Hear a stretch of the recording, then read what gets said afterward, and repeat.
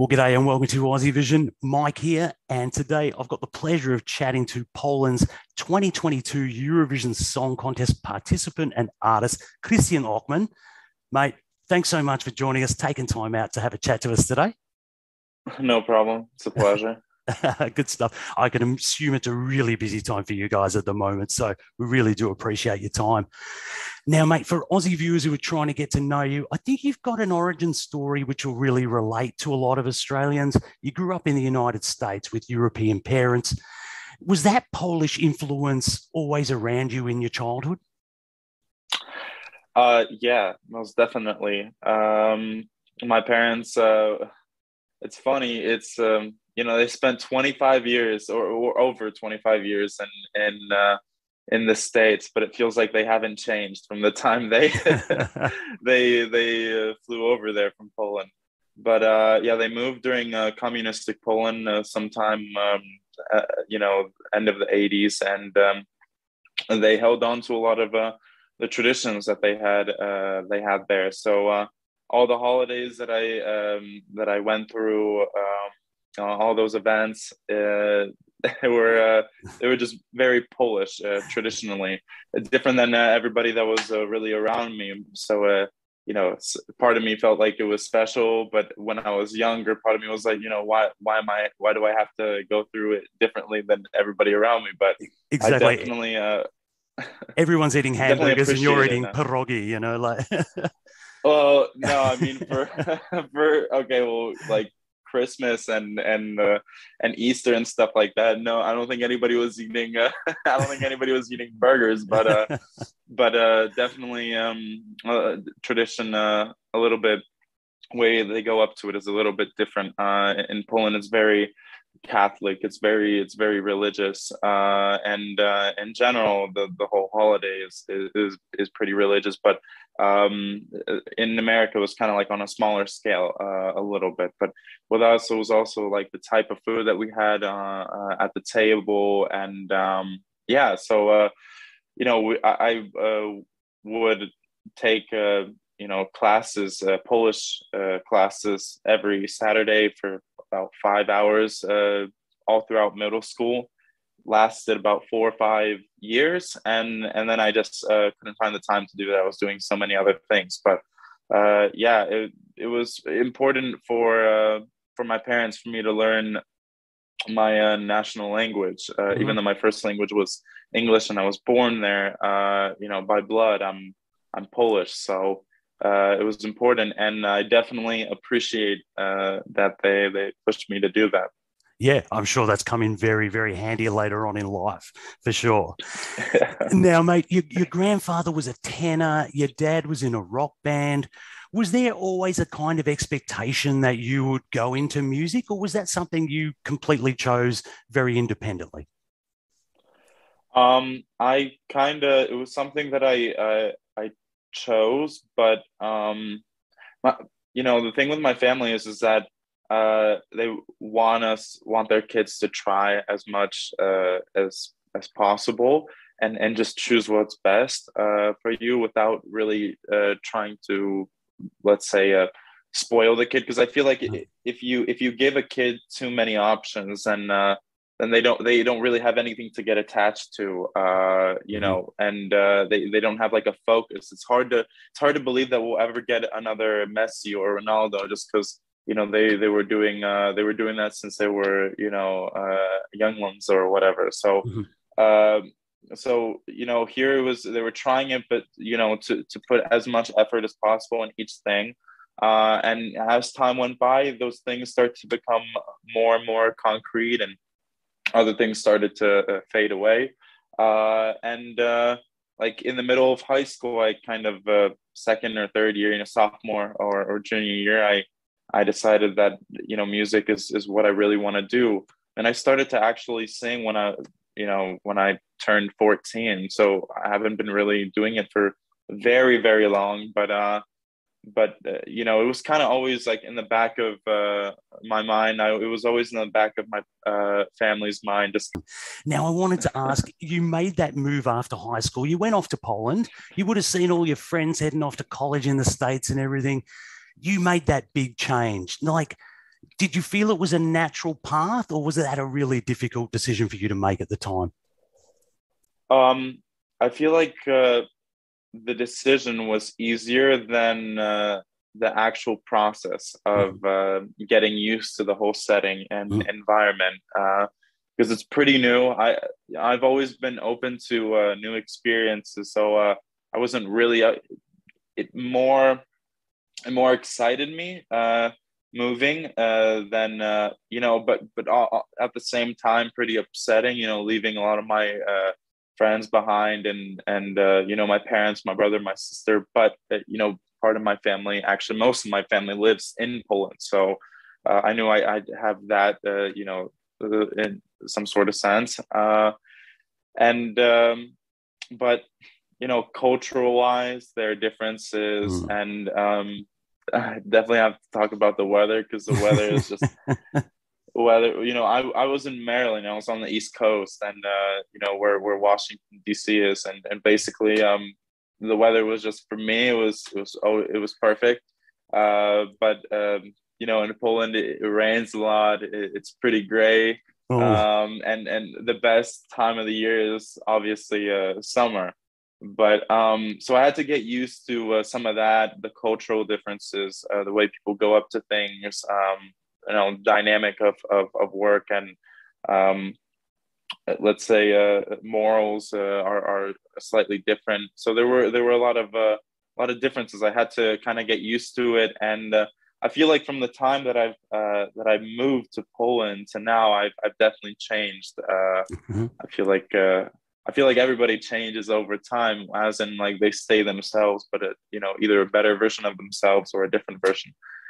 So I feel like I'd like to believe that I've changed for the better since I moved. But yeah, living in a different country in a different setting, even the way that people talk, it does change you in some sort of sense, and different lifestyle. Yeah, I'm sure, particularly at that age too, you're really discovering yourself as a person, and all of a sudden you're in a new culture. I'm sure those language skills would have come in very, very handy at that point as well. But also just to have that family backup as well, it would have been very, very important. Now, mate, you went on to appear in The Voice Poland. You were one of those lucky people that won their season. So I wanted to ask, how did going through that process sort of benefit you as an artist, and help you develop as an artist, and even arm you for what you're about to face, kind of thing, here at Eurovision? Well, it was a very intense 2 months. I don't think I've had many moments like that. Believe me, when I get a chance to be lazy, and I'll be as lazy as I can be, but if I have priorities, and I have goals, and I want to get there, optimally, and not taking shortcuts, then I know it's going to be pretty tough and intense. Here, it was no different. What's important for a singer is actually being on stage, the practice of being up on stage and singing, and it's not the same if you're singing in the shower, or just alone at home. So there was a quarantine. I was kind of like in my apartment for like 4 or 5 months alone, and then I was kind of getting really bored, because I watched everything on Netflix. I read every book I had like 3 times. So I was getting really bored, and I didn't know what to do. So I decided to maybe try it, even though I was never really, if I'm being honest, I was never really into the whole voice sort of like reality format. Yeah, that reality format can be difficult. It's interesting. I mean, like I said, I was open to new things, so I thought it would be interesting to try without going into it without having any immense expectations. If it works out, it'd be nice. But I'd also be lying if I'd say that the exposition and the promotion from it all isn't important, because I feel like you wouldn't really go to something like that if that wasn't to a certain extent important.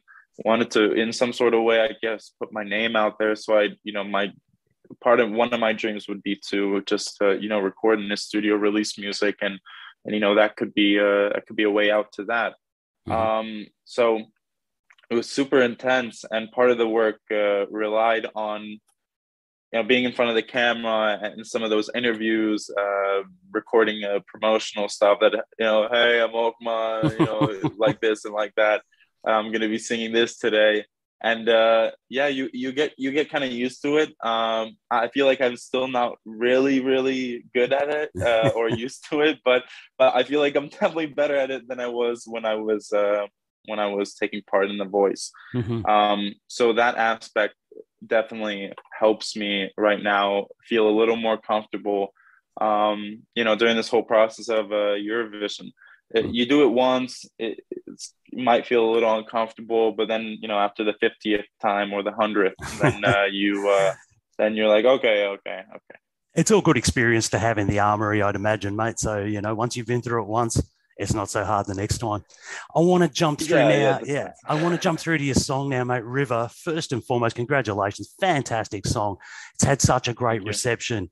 Now, you strike me as such a focused and like almost a quietly confident kind of artist. Yet you've talked about how River explores doubt, explores, possibly stressing about the future and uncertainty. Is that something you've had to work out to overcome, or is it just a general theme you wanted to explore?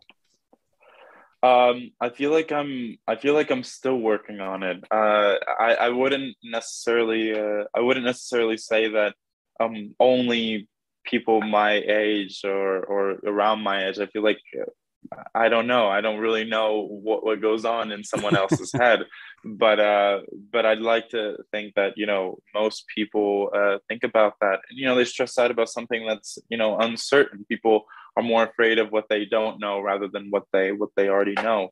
So I feel like I'm still working on it because the future is still uncertain, and it's more about accepting the reality of it all, that you can't really change what you can't control.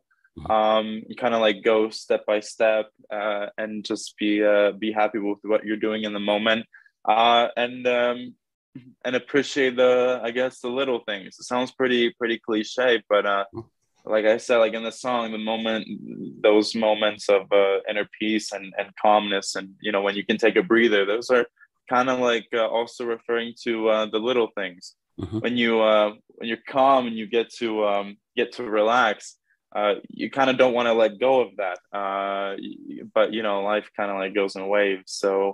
So you always got to get back to that whole hectic life. Yeah, no, fair enough. And I must admit, I do love the river interpretation, because rivers are so, first of all, universal. And second of all, rivers can be calm, rivers can be torrents, rivers can be all sorts of things. So I think it's a very universal kind of thing there as well. So I really picked up on that. I wanted to ask, now, listening to your album and your past work, you sing proficiently in Polish as well as English. Did you ever consider River to be in Polish? Was that ever a consideration? No. River was supposed to be in English. Well, I created River with some producers specifically for Eurovision. So we had a deadline. We didn't have a lot of time. Kind of had only a day in the studio to come up with a demo so I could send out for the national final. It's kind of like spontaneous, last minute. But the plan when we met in the studio, the plan was just to do it in English. If I'm going to be trying maybe Eurovision and saying if I go, then I'd probably feel more comfortable singing, obviously, in English. I still feel comfortable singing in Polish, but I feel like for other people listening, I'd want as many people as possible to, understand what I'm trying to, give out and feel the song. I don't want to be the only one feeling the song. I wouldn't want to do something that I don't feel. So English was the plan for this moment. No, fair enough, mate. Mass appeal, isn't it? It's out there. It's the world's universal language, basically. I wanted to ask, you've just gone through the pre-party phase. You participated in all the pre-parties. Grueling stuff, I have to say. But first of all, congratulations, mate. You smashed it every time. How important you really were that impressive. I mean, how's that phase of the journey been for you? It was pretty nice, new, but it's kind of like a rehearsal, a practice before the actual thing. There, I just wanted to kind of get comfortable on that stage, and then it was a new, it was an amazing moment to meet the Eurovision fans. What type of fans are they? And every country had its own atmosphere and climate. So, I loved every part of it. I was really happy to finally visit a different country. I've been in Poland for 3 years over without going out anywhere else. So it was really nice. I was just happy to be there. Completely appreciate what they did. How organized everything was. Maybe not every aspect, but I knew they wanted what's best for us, and not only did they want us to perform well, but see as much as the city as possible. So cities. So yeah, for me, it was an amazing experience, and I'm really hoping to find time to go back, to any one of those cities. Oh, fantastic. I was going to say, sometimes it can be very difficult for an artist to go out there, get all prepared, perform their one song for their 3 minutes and then do it all again the next day. We've seen cases where sort of artists almost kind of fall out of love with their song before they even get to Eurovision. How's your relationship with River? I've heard it many times. It's I don't listen to my music really privately, but hearing it that often, it doesn't, when I get on stage and sing, nothing else really matters. It's still my song, and it's my job to sing it as well as possible, and try to make people feel what I have to offer. So, for me, it doesn't bother me. Obviously, the song isn't as interesting or nice to listen to as it was in the beginning. But that happens. That happens. But it doesn't bother me that I perform it, because I still feel the song. Like I said, I wouldn't do a song that I don't feel. I feel like artists should be glad that they're singing only one song, and not singing, day after another, a whole concert or more than one. So it's just the way that you look at it. I feel like, I'm blessed to be able to take part on a stage like that, and be able to sing a song, one of my own songs, and feel it. So yeah, I just immense gratitude. Yeah, it's a great way to introduce people to your other work as well. So, if they hear this one song, they'll go and listen to the album like I have. Now, I wanted to ask about representing Poland. It's a massive country with such passionate, sort of engaged Eurovision fans. Now, that's got to come with some pressure. How do you turn that pressure around and use it to your advantage? I really don't.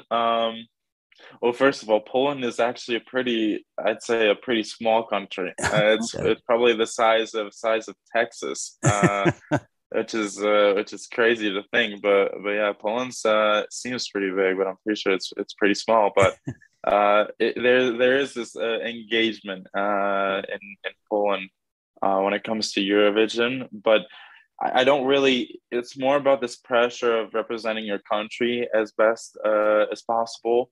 And presenting yourself in the best light. So it doesn't really, I try not to really think about that. It doesn't really bother me. There are going to be people in every country who are engaged in Eurovision, and people who aren't so much. So, it probably makes it a little easier when, that the fact that I know that those people exist, but I don't really know them personally.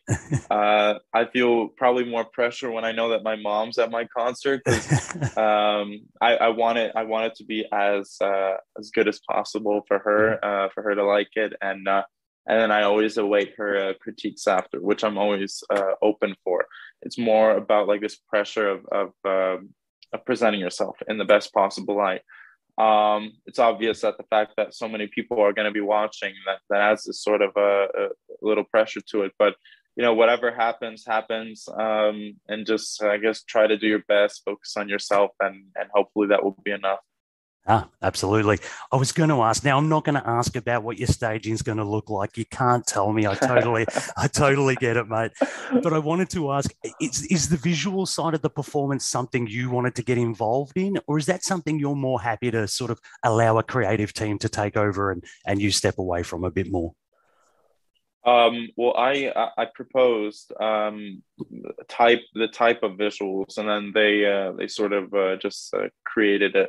So yeah, the process is it has to be a team effort. I wouldn't want to, I don't know everything about everything, so I wouldn't want to just take the reins on this and say, listen to me, you have to do it this way. Mm-hmm. I propose one thing, and and then I have to see it, Mm-hmm. So it's just a complete team effort, and but like I said, I wouldn't do something that I don't feel. So if I propose something and then they propose something, and we find this sort of balance and mix between the two, and I don't feel it, then we have to change it. So it's looking at it,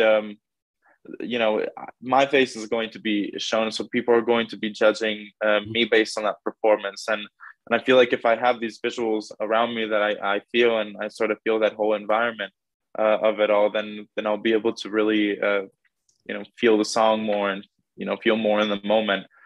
So it's important for me to feel as much as possible during. So it's just it's a team effort, Now, mate, I've got to ask a couple of questions about Australia. Have you ever been to Australia? No, but I want to. I want to really bad. Well, I know, because I know you like travel. Now, I mean, any plans to possibly come down and perform, or even better, take a well-earned break after this? I'd love to go. I just don't know when I'll find time for that. But I'm definitely planning on visiting. I need to. I love Australia, and I haven't even been there yet. So. Oh, terrific. I'm sure you'll be welcome with open arms, mate. Now, a couple of things just as an artist. You're in a situation, particularly with Eurovision, but all the time, everything you put out is always getting critiqued. You're always getting feedback. How do you personally deal with things like social media? Are you a read the comments kind of guy, or are you like, nah, I'll do my thing and everyone can have their opinions? It depends on what I have to do. If I have a lot of things to do, then I don't really like meddle and looking at the comments. But I'll always go back to it, and there will be a moment, depending on what goes out there, that I'll check it out.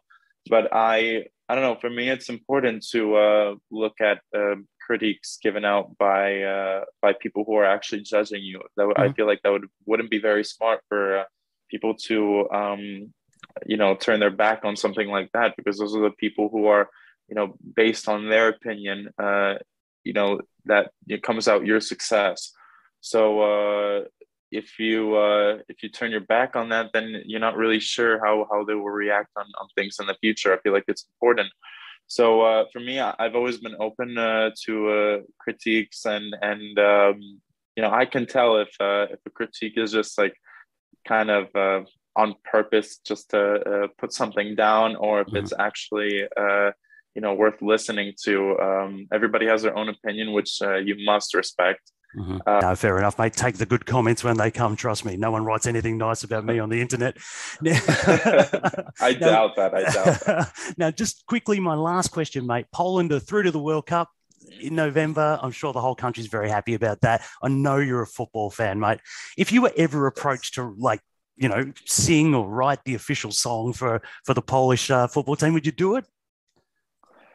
Write song for the Polish. Yeah, you know how some teams have like official songs that they take to the tournament. Would you be interested in something like the national anthem? No, I mean you could. I'm sure you could probably sing the national anthem, but yeah, like like the teams have official songs that they take to the tournament and stuff like that. Would you be interested in doing something like that?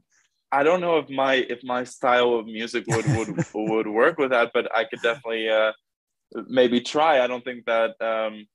I'm not saying that any of them would want me to do that, but if someone suggested me something like that, I feel like it'd be cool to try. But it's also kind of like, if Lewandowski or Wojciechowski or Piszczek, even Glik, asked me to do it, then maybe. They personally have to ask me. I could imagine you doing a hands in the air banger with the crowd loving it. I really could. Now, mate, everyone's singing along to it. I can really see it. Now, mate, I think I have taken up enough of your time today. Once again, mate, thank you so much for taking a little bit of time here to speak to Aussie Vision. On behalf of all the team and from everyone in Australia, good luck, mate. Really, really good luck. Thank you for having me. Not a problem. And all the viewers out there in Australia, Ochman is in our semi-final. He'll be song number 14. I'm sure you're going to love it. Get voting. Thank you for having me. Pleasure, mate. Good luck. Take care. See ya.